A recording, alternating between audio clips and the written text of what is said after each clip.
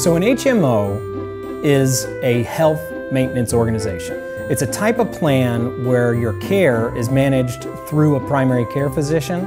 Now, when you enroll in an HMO, you need to pick a primary care physician. It could be a doctor that you already have. You just need to check with the insurance company. Your primary care physician needs to write you a referral to go see any kind of specialist. HMOs have usually smaller networks than other plan types like PPO or POS, but HMOs can be cheaper than those other plan types too. Like any other plan type, PPO, EPO, POS, no two HMO plans are going to be the same. Keep in mind that HMOs won't cover any out-of-network care that you get unless it's in an emergency situation.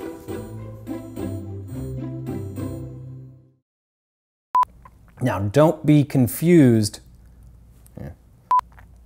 Now, one thing that you want to keep in mind is that... Everything good?